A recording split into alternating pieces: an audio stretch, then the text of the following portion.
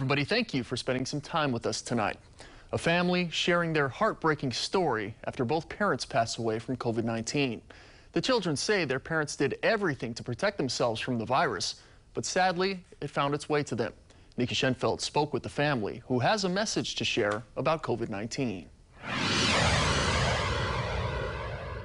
Despite disinfecting, washing their hands, and staying home as much as possible, Roy and Angie Camello both contracted COVID-19 on the same day. They were put on ventilators, and they passed away 1 month apart. Roy and Angie Camello married 60 years ago. The Waipahu couple did everything together. They never did anything on their own. Mom was at his, always at his side. Always. The high school sweethearts had 4 children. When the pandemic began in March, their daughter gave them projects to do at home. She would be making masks, and she would be making masks for everybody. And my dad, he liked planting at home, so I would give him a project. In June, when inter-island travel briefly reopened, Craig flew from the Big Island to surprise his parents for Father's Day. It would be the last time he saw them.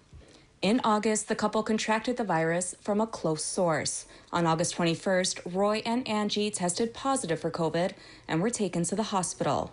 August 25th, Mom went on the ventilator. It's the last time I heard her voice. September 1st, Dad went on the ventilator. 11 days later, Dad took his first breath in heaven. Roy passed away on September 11th. Angie remained on a ventilator until she passed away on October 18th. Last week, Cheryl drove by Ala Moana and saw parties and large groups gathering under tents. Unnecessary gathering. You can wait. It's just a small sacrifice. But I know, down deep in my heart, no matter where I was, they always prayed for us. The family says not being able to say goodbye in person has been difficult, but they're glad the two are together in heaven. Nikki Schenfeld, KHON2 News, working for Hawaii. Nikki, thank you.